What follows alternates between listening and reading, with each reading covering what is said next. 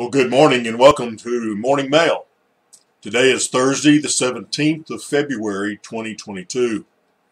Good to be with you this morning. I trust that your day has gotten off to a good start. Cold and chilly here in Hereford, but we did not, that I know of, get any of the snow that they were talking about the possibility of overnight last night. Let's begin this morning with prayer, and then we'll get back into our survey of the book of Ephesians. Gracious Father, thank you for the day that you blessed us with and for the past night's rest. Thank you for the opportunity at this time to spend a few minutes in your word and to share some thoughts that hopefully will encourage and uplift us to be better servants of yours, to be stronger in our faith, and in our desire to serve and to do your will. Father, I continue praying for the tensions around the world, and particularly Ukraine, for the peace of Ukraine, for the safety of the people there, especially the Christians who are doing the marvelous work of spreading the gospel in their nation, for the Ukrainian Bible Institute, their staff and faculty and the students. And I just pray, Father, that they all be kept from harm and that they can take advantage of opportunities that are presented. Father, be with our country as we deal with the situation in Ukraine, as we deal with COVID, as we deal with economic difficulties, with inflation, just so many things that are going on, unrest. We just pray, Father, for the peace of the United States, the peace of the world. Thank you for Jesus, who came as the Prince of Peace, who offers the only true peace there is, and that is being in a right relationship with you as your child in the forgiveness of our sins. We pray this all in the name of Jesus. Amen. Well, in our morning mail for yesterday, we began looking at a survey of Paul's letter to the Lord's church in the city of Ephesus. As we read through Ephesians, we can sense two major purposes. First, Paul wished to explain the nature of the Lord's church, God's new humanity, by showing its origin and its composition of both saved Jews and Gentiles, plus its eternal purpose. That's in chapters 1, 2, and 3. Second, Paul sought to call God's new humanity to proper conduct, chapters 4, 5, and 6. Proper conduct involves putting the highest priority on unity in daily living. Chapter 4, verses 1, highest priority on unity in the body of Christ, chapter 4, verses 1 to 16, and seriously pursuing godliness in daily living, chapter 4, verse 17 through chapter 6, verse 9, cautiously expecting satanic resistance all along the way. Chapter 6, verses 10 to 20. Now, the central theme of Ephesians is embedded in these verses. First, chapter 2, verse 15b and 16. Quote, so that in himself he might make the two into one new man, thus establishing peace, and might reconcile them both in one body to God, through the cross, by it having put to death the enmity. End quote. And then, chapter 3, verses 10 and 11. Quote, so that the manifold wisdom of God might now be made known through the church, to the rulers and the authorities in the heavenly places. This was in accordance with the eternal purpose which he carried out in Christ Jesus our Lord. End of quote. Now, the major message of Ephesians centers on the saving action of God through Jesus Christ to create God's new humanity in the midst of the old. John R.W. Stott, in his book, The Message of Ephesians, God's New Society, page 25, wrote, "The letter combines, quote, Christian doctrine and Christian duty, Christian faith and Christian Christian life, what God has done through Christ and what we must be and do in consequence." End of quote. Paul wrote the Ephesian letter to Christians who were inclined to fail to put their spiritual resources to good use. Christians today can make that same mistake.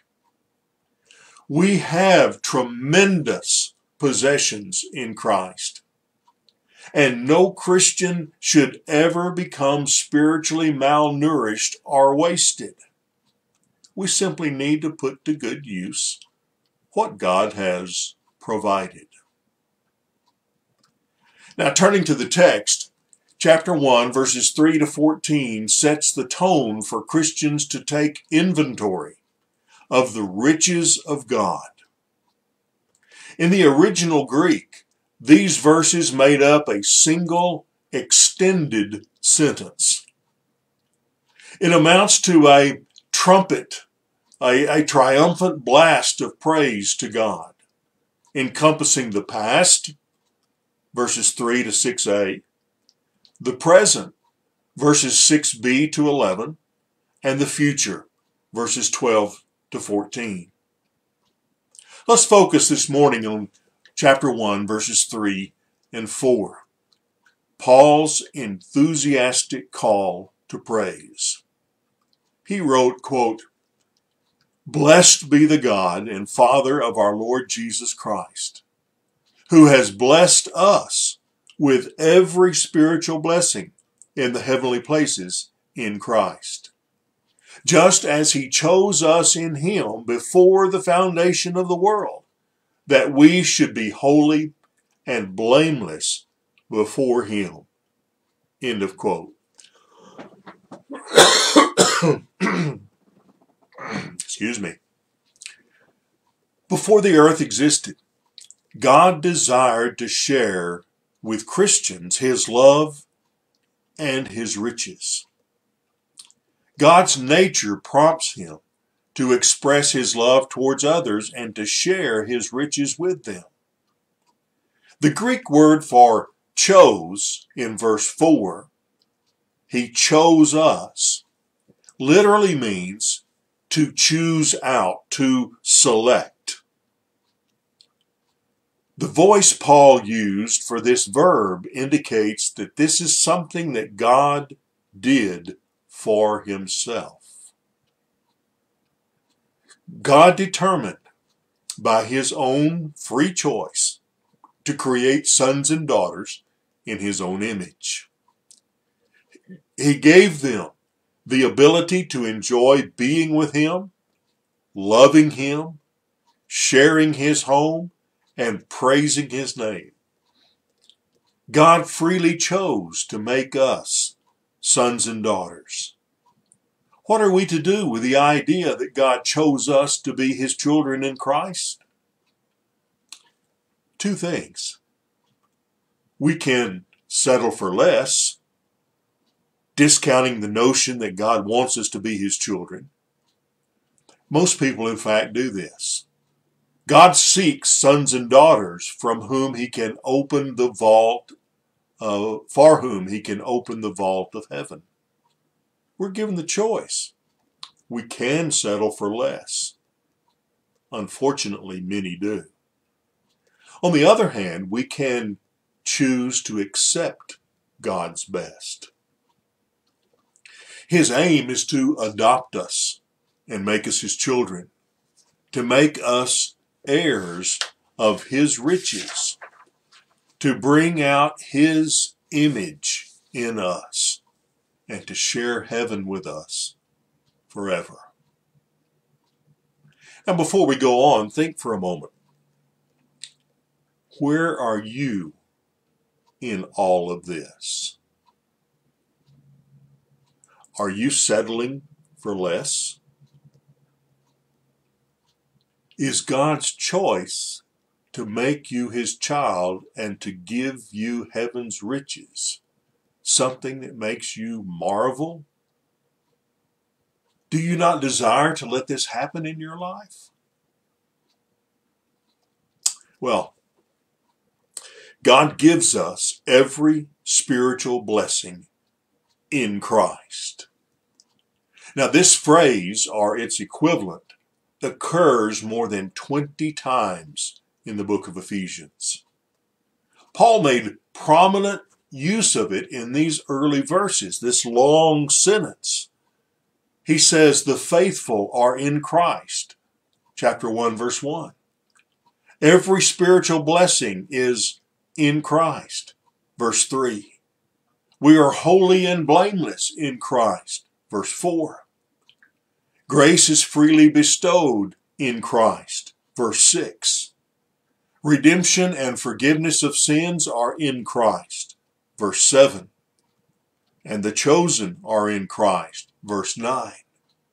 And then verse 13, we are marked or sealed in the Holy Spirit to guarantee our inheritance in Christ. Folks, these affirmations indicate the significance of being in Christ. Now, we might appreciate being in Christ even more if we were to compare it to something we know. Let's substitute, for illustration's sake, in the family for the words in Christ.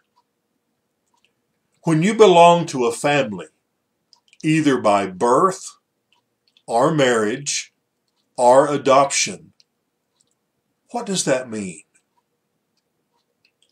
Well, if you are in the family, you have certain privileges.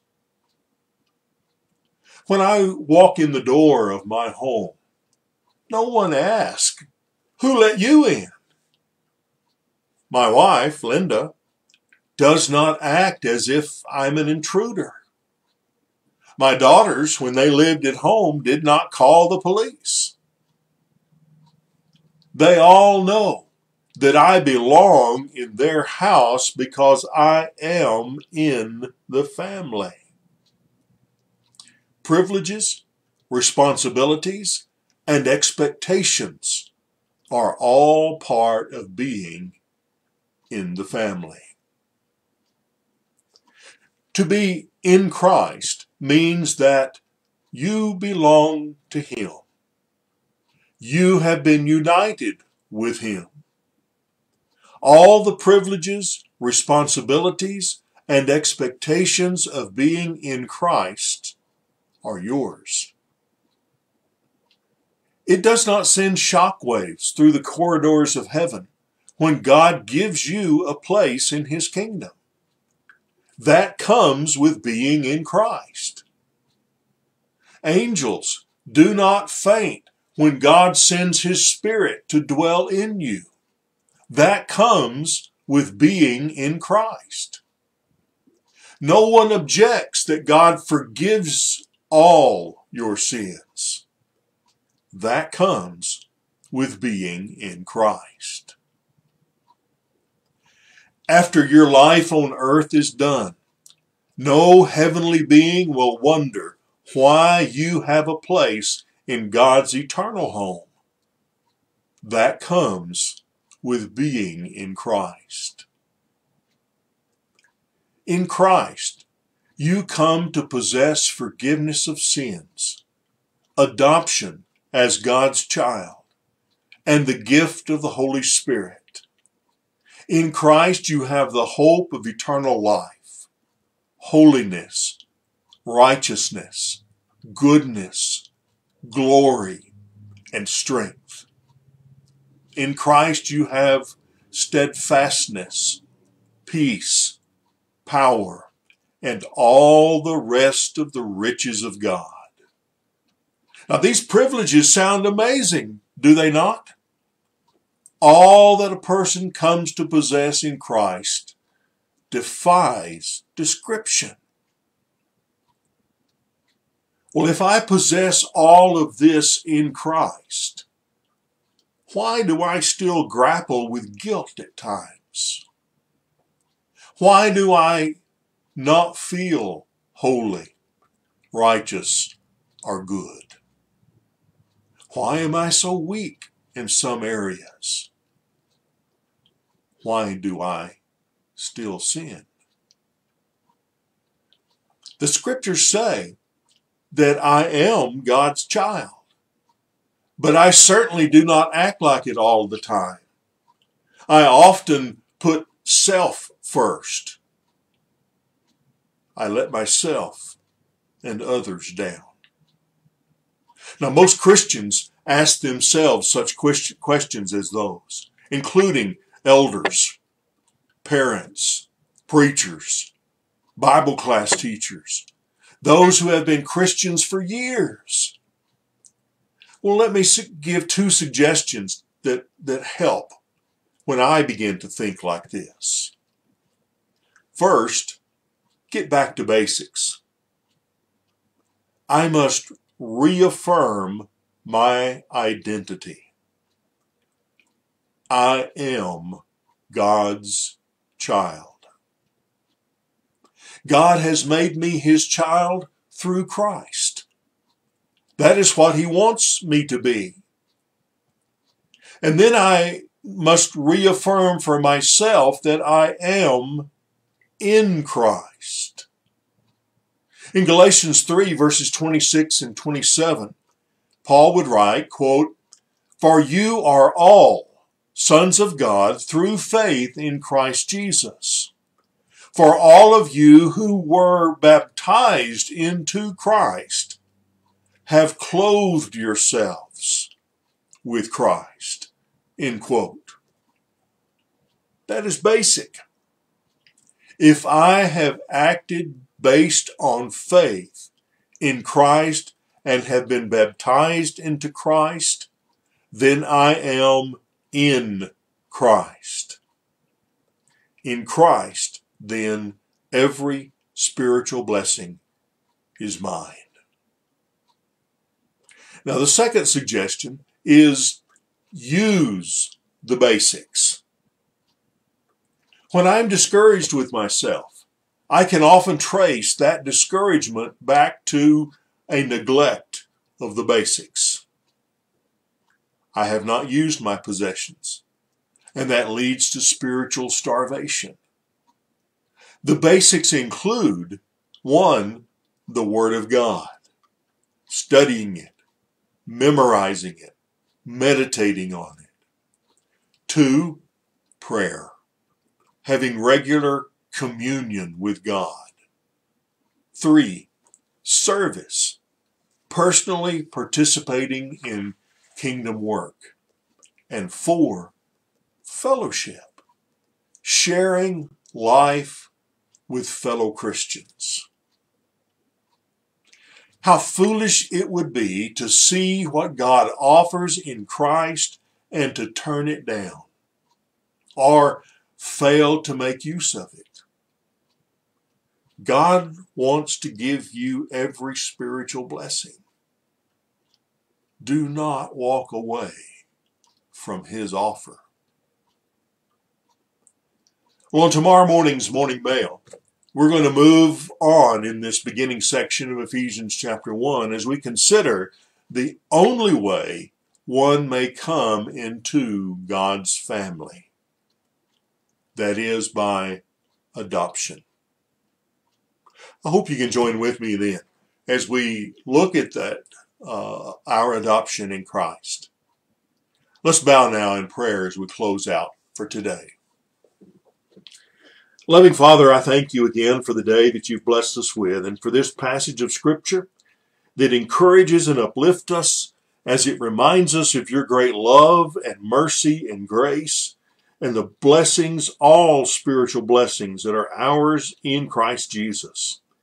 May we, Father, realize what that means to be obedient to the gospel and baptism that puts us into Christ, into his body, the church, and that, Father, we might relish in that, not for our glory, but for your glory, as we, as your children, seek to honor and glorify you as our Father, our Creator, our Redeemer, and Savior through Christ.